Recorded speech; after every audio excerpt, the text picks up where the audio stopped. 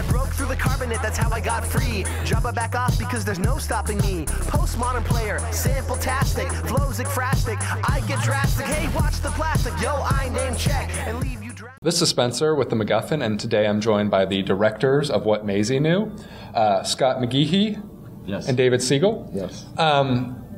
What Maisie Knew is a story of a sort of contentious custody battle, I guess you would say, between two parents from the perspective of the child, more or less, based on a novel by Henry James, which is one of the things I want to first start off with. I looked into it, and I'm not an English scholar, but this is based on a novel from 1897. That's correct, yeah. Where was sort of the genesis of being like, that one seems like it's right for sort of a contemporary update to modern times? Because it works out very well, actually. Well, we think it does too. You know, it's interesting. We read the script before we read the novel. So interesting. What we first encountered was a screenplay set in, present day New York, about this, custody battle and this, 6-year-old girl and her perspective on all of that. And it worked. And so then what surprised us then was to go back and read the, Henry James novel from more than 100 years earlier and see actually that it worked then too. It was kind of a reverse surprise. I was remarkably surprised at how it did hold up. Like, I would have even thought they'd be discussing things like divorce and stuff back in 1897. I would have thought that wouldn't even be on the table, so I was pretty amazed by that. I know. We kind of felt the same way. I mean, we were surprised by how many of the things that had seemed modern in the script actually were rooted back then. But, one of the things we heard that's interesting is Henry James apparently got the idea for writing this novel because he was at a dinner party and he heard about a custody, battle that was going on, and that this splitting couple had decided to share, have joint custody of their kid, and he had never heard of that. That was like brand new, like the worst idea he ever imagined, and it was. In hearing about this novel, kind of problem idea, he was inspired to write this book. To write this novel. Yeah, but the context is so different now. It's like joint custody is super common, and everybody knows a family that's worked out that way, and yet even with such different context, the kind of human story remains really relevant. So. This is probably going to be one of the weirdest comparisons you're going to hear for this movie, but when I was watching it, the film that actually kind of popped to my mind, and this is a totally positive way, was Cloverfield. And not because it was like a monster movie or anything like that, but that it sort of took a general concept that had been done before, the monster movie, and it sort of tweaked it. And this was the thing that I liked most about it because, coming as a child from divorce, that to give it from the perspective of the child, and let alone like a young child, really sort of added a different spin on, the traditional divorce novel or story. What was it like in sort of trying to make the film from the perspective of a kid? I mean, it feels like you really have to be conscious of like, okay, could she know about this? What would this mean to her? Stuff like that. Well, I mean, as Scott said, we didn't write the script, so we worked on the script with the writers when we got involved with it. But the general idea of telling the story elliptically, and probably 3/4 of the scenes that are in the movie or something like that were in the script, and we tweaked that and we worked with that in terms of deciding what those vignettes, what those ellipses would be. But for us, the real attraction and what we got excited about was actually formally, pictorially trying to tell the story from the child's point of view, because that you don't see those very often. No.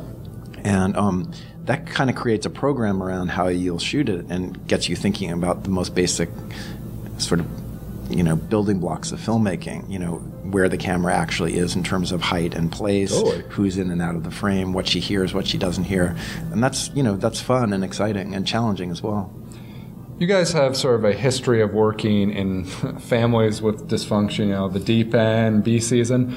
Is there something particularly, that you can relate to or inspires you from that? Is it that it's so relatable to most people that, dysfunction is something that occurs all the time, but the modern family is not this happy white picket fence anymore? Or what is it about that keeps drawing you guys back to these families that have these sort of complex relations? Well, David and I are brothers from different mothers.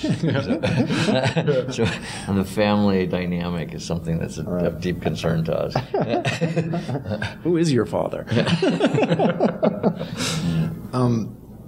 Something we talk a lot about is when Scott and I first started working together, we watched a lot of and got very interested in post-war American melodramas. And, films, the ones that people know most are the ones by Vincent Minnelli and Douglas Sirk.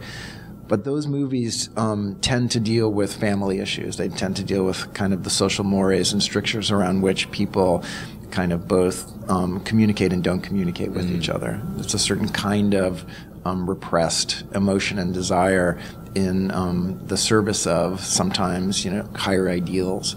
And we are interested in that sort of thing. It's a hard thing to translate today, but I think it just formed a kind of emotional template for us in terms of things that we became interested in trying to pursue ourselves.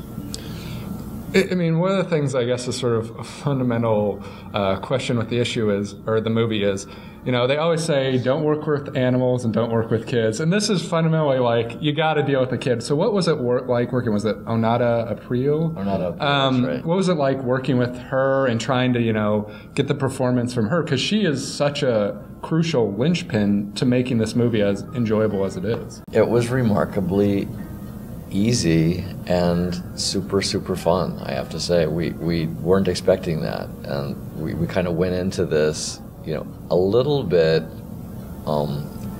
unconsiderately, I think, if that is a word. It is now. and with some degree of trepidation. Yeah. We'll get that in like the Urban Dictionary or something. But, I mean, we set out to do this kind of without, I think, really thinking through as deeply as we should have how difficult it was going to be to find a 6-year-old who could do it, and two, how difficult it might be, to make it all come together with that 6-year-old. She's in every single scene in the movie, and the movie just really rests on her shoulders. Like, if she doesn't deliver, the movie's going to fail. And for some reason, we thought it was a good idea to step into this, and we didn't know who that 6-year-old was going to be when we started, and we just lucked into the kind of greatest 6-year-old we've ever met. I mean, she's a really fun, lovely girl, like great to hang out with, like really like a pleasure to have around on the set. Like everyone enjoyed, being with her, looked forward to coming to work to kind of see her. And she just has a real talent for, David describes it, and I think it came from her mother, maybe the idea of living in front of the camera. Like you turn the camera on and it just goes away for her, and she's just able to, be a really natural version of herself, but in the kind of emotional, environment that the story calls for.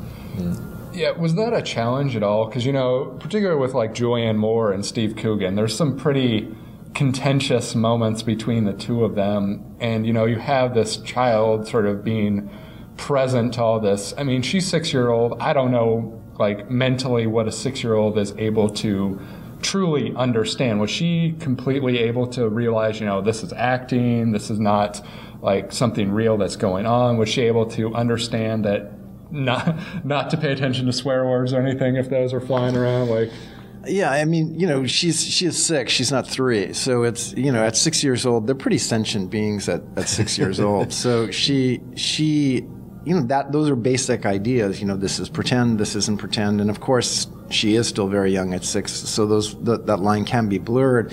But Julianne and Steve and we, spoke to her a lot about the pretendingness of it, and the fact that it could get heightened, or the peak could be heightened and the peak would come down.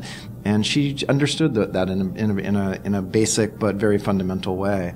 And as Scott was saying, she really could just live it. She could be in those scenarios, whether those scenarios were more tranquil or whether they were more peaked, and then flip it off, and camera would cut, and there she'd go prancing around the set, playing with someone's equipment or getting into trouble doing something and having a good time. And she is a remarkable little human being. That the uncertainty with her, part of the reason that you guys have such a strong supporting cast. I mean, you've got like Julianne Moore, Alexander Skarsgård, Steve Coogan. All these people are very established actors. So it was like they would help guide her through this performance, or was that just like serendipity? You're like, we can get Julianne Moore. Let's get Julianne Moore. Well, I mean, in this case, Julianne Moore she had actually read the script before we had, so she was, one of the things that attracted us actually is that she was already interested. But you always want the strongest actors you can find for any project, whether you've got a 6-year-old in it or not.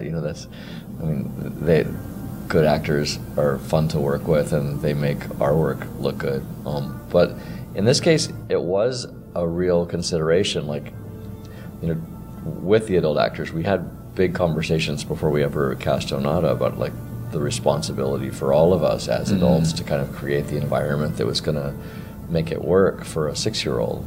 And then in the end, Onata really didn't need the kind of consideration we were all prepared to give her in a way. She was just a kind of member of the cast in a pretty straightforward way. She showed up prepared to do her work, and not in a precocious way, just in a, she understood what she needed to do that day and was there to kind of do it. She was just kind of really easy, user-friendly kid. One of my favorite characters, I mean, they're all wonderful, but I like Steve Coogan because he's sort of going against type. He's generally put in those comedic roles, and I mean, he does some serious stuff, but it's so nice when you see those actors going against what's expected of them. Was that something, how did he get involved, and was that something that you thought about going into it, or what was the process like in working with Steve? He was the first person we thought of for the role. Really? I mean, Beale was written as English, and Steve was the first person that we thought of for a couple of reasons. One, because we did want to bring a little bit more humor to the role and have him be able to play it. But also because we're just huge fans of his and kind of knew that he had the acting chops to do it. And we agree with you. It's nice to see comedic actors really display what they can do outside of that kind of environment. And Steve's great, and we had a great time with him. What was it like in terms of, balancing the relationships in this movie? Because that's one of the things that, especially for a film that's about contentious relationships, in making it not so much that, Julianne Moore becomes a complete shrew or Steve Coogan is just an asshole. There are elements to these people that you can see why they would be, appreciated. But it feels like it could have very easily just turned them into complete caricatures. Right. I mean, that goes back to what I was saying a moment ago, which is, the actors bring, with their bodies and their faces and their abilities to display emotion and feeling and humanity without speaking, they bring that element to a character that needs to be, fully rounded or complex in a way that keeps them from just seeming like a monster. And with both Steve Coogan and Julianne Moore, we knew, or we felt confident that they would do that they would bring that kind of roundness to their characters. And, of course, we modulate that in terms of performance, we modulate in terms of editing, but only because they give us the breath to do that by their actual talent. Getting the sign to sort of start wrapping this up. So I want to ask, what do you guys have coming up? I mean, you guys have done a lot of interesting projects so far, and obviously you've got to, push what Maisie Knew out there. But do you have anything else in the pipeline that you guys are working on that you can speak of? Or is there a place that people can keep tabs on both what Maisie Knew and what you guys have coming up, websites or Twitters or anything? There isn't really, and there ought to be. We've got a couple of things we're working on, actually, but they're not really things we can talk about yet, sadly. They're both biopics, which is a weird thing for us. We're working on 2 projects about people, kind of real-life people. That's awesome. Yeah, but they're pretty early stages. Very cool. And so, is there a future schedule or anything for what Maisie Knew, after SIFF? Are there other festivals that you have it lined up for at this point? I think this is the last film festival in the United States or North America that it'll play in. It's got some European stuff coming up in the summer, but opens here in Seattle next weekend, this coming weekend, Memorial Day weekend, and starts rolling out wider at that point as well. Very cool. David and Scott, I wish you the best of luck with the film. Thank you very much. I really hope people check it out. It's a very interesting take on sort of that whole conflict. And check out more reviews at MacGuffinPodcast.com. Thank you. T-1000 can't stop me. I'm on fire tonight. Magneto can't stop me. I'm on fire tonight. Even Zod can't stop me. I'm on fire tonight. It's tight, don't even try to bite the side. Mr. Spock can't stop me. I'm on fire tonight. The Wrath of Khan can't stop me. I'm on fire tonight. The Borg can't stop me. I'm on fire tonight. Because I've got space game and it feels all